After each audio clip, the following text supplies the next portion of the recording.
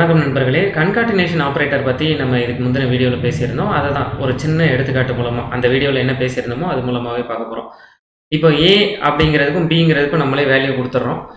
ஏங்கிறது 50ன்னு கொடுத்து வச்சுருக்கேன், பிங்கிறது 60ன்னு கொடுத்து வச்சுருக்கேன். இங்கே நல்லா பாருங்கள், சி வேல்யூ இஸ் அப்படின்னு கொடுத்து பார்க்குறேன். இங்கே ஏ இதில் ஏ பின்னு கொடுக்குறதுக்கு பதிலாக நான் வேணால் ஐஜேன்னு கொடுத்துக்கிறேன். ஏன்னா முந்தின எக்ஸாம்பிள்லேயே அதை நம்ம பார்த்துருக்கோம். ஐஜே 60ன்னு கொடுத்துக்கிறேன், செமிகோலன் கொடுத்துக்கிறேன். இப்போ இந்த இடத்துல ஏ ப்ளஸ் பி அப்படின்னு கொடுக்குறதுக்கு பதிலாக ஐ ஜே இது ரெண்டையும் இங்கே கொடுக்குறேன். இங்கேயும் ஐ ஜே இது ரெண்டையும் இங்கேயும் கொடுக்குறேன். சேவ் பண்ணிடுறேன். இப்போ இந்த ப்ரோக்ராமோட அவுட்புட்டை பார்க்க போகிறேன். இந்த அவுட்புட் எப்படி வருது? சி வேல்யூ இஸ், நான் இங்கே ஒரு ஹேஷ் சிம்பிள் போட்டு வச்சுக்கிறேன். இந்த இடத்துல ஒரு ஸ்டார் சிம்பிள் போட்டு வச்சுக்கிறேன். அப்போ எனக்கு புரியறதுக்கு வசதியாக இருக்கும் இந்த அவுட்புட் எப்படி மாறுது அப்படின்னு புரிஞ்சுக்கிறதுக்கு. இப்போ இந்த ப்ரோக்ராமை ரன் பண்ணுறேன்.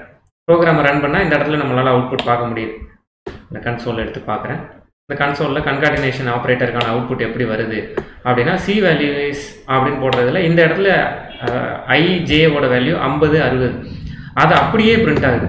அதே நேரம் பிராக்கெட்ஸ் கொடுத்துட்டோம்னா 110ன்னு பிரிண்ட் ஆகுது. ஏன் இந்த வேறுபாடுங்கிறது புரியுதா?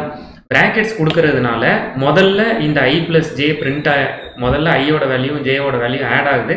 அதுக்கப்புறமா இந்த ப்ளஸ் சேர்ந்து இந்த இடத்துல இந்த ப்ளஸ் அடிஷன் ஆப்ரேட்டராக இல்லாமல் கன்காட்டினேஷன் ஆப்ரேட்டராக பயன்படுது.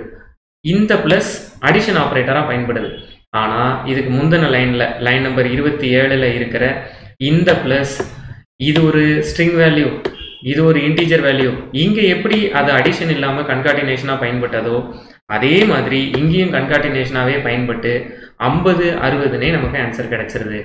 இப்போ எப்படி ஒரு ப்ளஸ் ஆப்ரேட்டர் ஒரு இடத்துல கன்காட்டினேஷன் ஆப்ரேட்டராகவும் இன்னொரு இடத்துல அடிஷன் ஆப்ரேட்டராகவும் பயன்படுது அப்படிங்கிறது உங்களுக்கு புரிஞ்சிருக்கும்னு நினைக்கிறேன். நம்ம தொடர்ந்து ஆப்ஜெக்ட் ஓரியன்டட் ப்ரோக்ராமிங் பற்றி பேசுவோம். நன்றி.